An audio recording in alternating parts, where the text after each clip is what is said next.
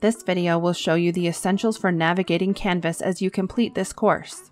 The icons on the far left side of the screen are the Canvas Global Navigation links. They appear no matter which course you are in. In Account, under Notifications, you can change your notification preferences.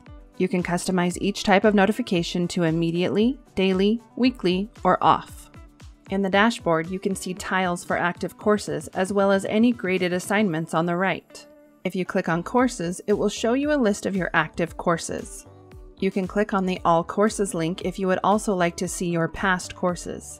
Once you enter a course, you can see the course navigation on the left next to the global navigation. From the home page, you can access the Getting Started module and the Content modules. By clicking on the modules link in the course navigation, you can see the pages within each module and their sequence. In Grades, you can see the scores for all the assignments you've submitted. In Search, you can search the entire course using a specific keyword. If you want to find every page or assignment containing a particular word, this is where you'd look. To view course announcements, click on the Announcements link in the course navigation.